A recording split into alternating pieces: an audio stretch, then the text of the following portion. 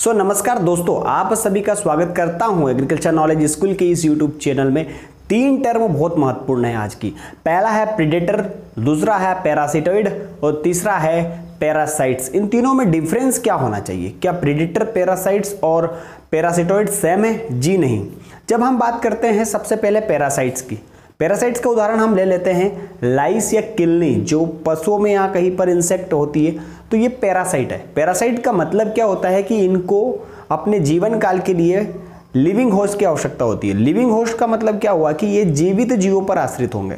कौन भैया?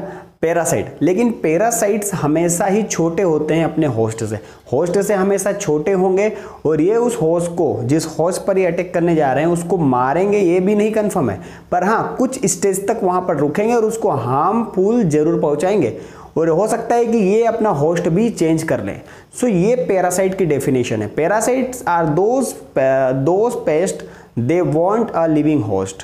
सो ये पैरासाइट का डिफरेंट है। दूसरा, होस्ट से छोटे होते हैं।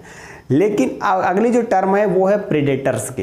प्रीडेटर्स बड़ा ही स्पेसिफिक टर्म है। प्रीडेटर का मतलब ये हुआ कि ये होस्ट से बड़े होते हैं और बड़ी एक्टिव होते हैं। फॉर एग्जांपल बात हम करते हैं कि लेडी बर्ड बीटल्स की, तो लेडी बर्ड बीटल या इसको हम कॉक्सिलिड्स भी बोलते हैं। तो लेडी बर्ड बीटल को आपने देखा होगा कि एफिड का प्रेडेटर है ये, तो एक से अधिक एफिड्स को भी ये ईट करती है, और साथ में उसको इमीडिएटली कैप्चर करती है, और कैप्चर करने के बाद उसको नर्स भी करती है, और एक से अधिक एफिड्स को ईट करती है, उसके प्रे को ईट करती है।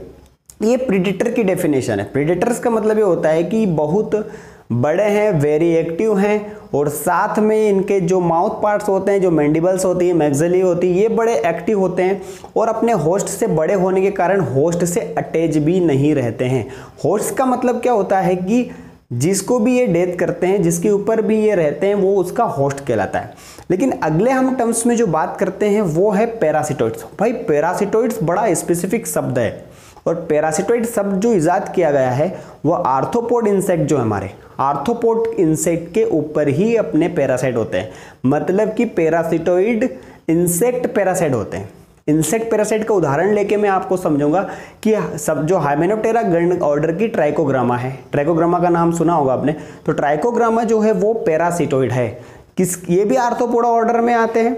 और साथ में हम बात करते हैं इसका जो होस्ट है वो है हमारे जितने भी कैटरपिलर्स हैं। फॉर एग्जांपल शुगर केन का कैटरपिलर है, या जो हमारे कॉटन के बॉल वर्म्स हैं, इनके ऊपर अटैक करते हैं।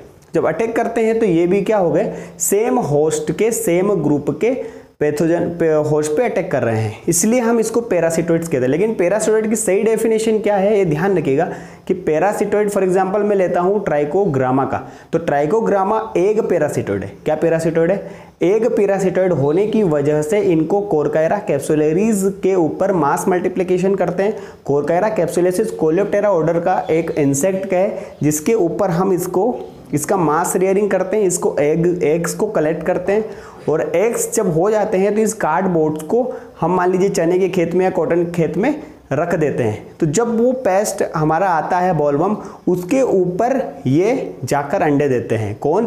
ट्राइकोग्रामा। और ट्राइकोग्रामा अंडे देते हैं, मतलब ये इम्मेच्योर स्टेज में पैरासाइट हो जाते हैं इंसेक्ट के ऊपर, और अपने पूरे जितनी भी इनका डेवलपमेंट होता है लाइफ साइकिल में, तब तक उस होस्ट पर रहते हैं। और जब होस्ट की डेथ हो जाती है तो ये एडल्ट स्टेज में बाहर निकल जाते हैं।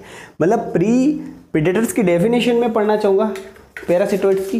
तो पैरासिटोइड्स क्या होते हैं?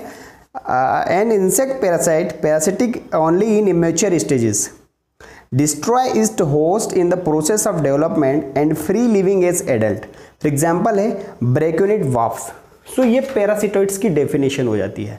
तो ये तीनों ही टर्म्स आपको याद होना चाहिए। और सबसे ज़्यादा जो पहला बायोलॉजी कल्चरल यूज़ जो किया गया था वह कोटोनिकुजन स्केल्स के लिए किया गया था, का उपयोग जो वेडेला बीटल हमारा है प्रेडेटरी, उसके लिए यूज़ अब किया गया था। तो 3 टर्म्स बड़ी स्पेसिफिक है, और हमको पैरासिटोइड्स बहुत ईजिली तरीके से समझ लेना चाहिए कि म्यूचुअल स्टेज में ही पैरासाइट हो जाते हैं इंसेक्ट के ऊपर, और लाइफ साइकिल एक से फिर ये पूरे मेच्योर स्टेज तक हानि पहुंचाते हैं और मार देते हैं। अगर हम बात करते हैं ट्राइकोग्रामा की, तो ट्राइकोग्रामा का किसके लिए यूज़ करते हैं? एक पैरासिटोइड्स है तो नॉक्टिडी फैमिली के इंसेक्ट के लिए कितनी मात्रा लगती है? 50,000 अंडे प्रति हेक्टेयर एक वीक में, जैसे 4 से 5 वीक तक हम देते हैं। आगे की जो एक टर्म है वो बहुत इंपॉर्टेंट वो हो जाती है कि क्या प्रेडेटर हर जगह उपयोग होते हैं। जैसे प्रेडेटर में प्रेइंग मैंटिड है, प्रेइंग मैंटिड का भी उपयोग होता है, प्रेइंग मैंटिड है। ओडोनेटा ऑर्डर की जो ड्रैगन फ्लाई है ये भी हनी बीज को मारते हैं। लेकिन सबसे ज़्यादा जो उपयोग होता है वह हमारा पैरासिटॉइड्स का होता है। तो आशा करता हूँ ये आपको तीनों ही चीज़ें समझ में आई होगी कि क्या है पैरासाइट, क्या है प्रेडेटर और क्या है होस्ट। तो इसका डीप में भी हम इस पर वीडियो बनाएंगे। अगर वीडियो पसंद आता है तो जरूर लाइक करें, शेयर करें, कमेंट्स करें और हमें सपोर्ट करें। जय जय भारत, जय किसान।